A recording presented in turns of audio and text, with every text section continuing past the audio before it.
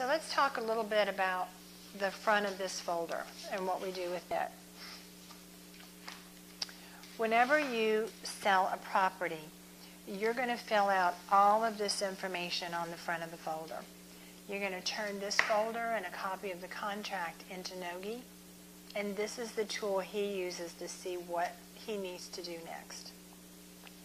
Obviously, when you sell a home, you're going to need the address, you're going to need the lockbox, you're going to need any security information, all of the contact information, who's the main contact. You fill out all this top portion. You'll also go ahead and set the inspection.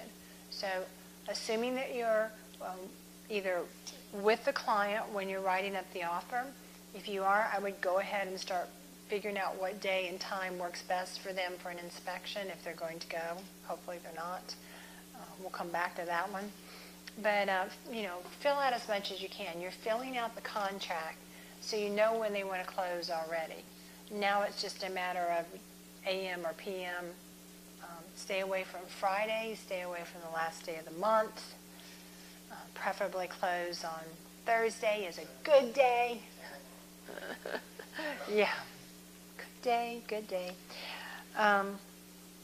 Don't pick a Monday because if of course, yeah, exactly. Anyway, but this is the tool that Nogi can very quickly look at to see. He's going to continue to fill this in as things are set and checked off things that are done.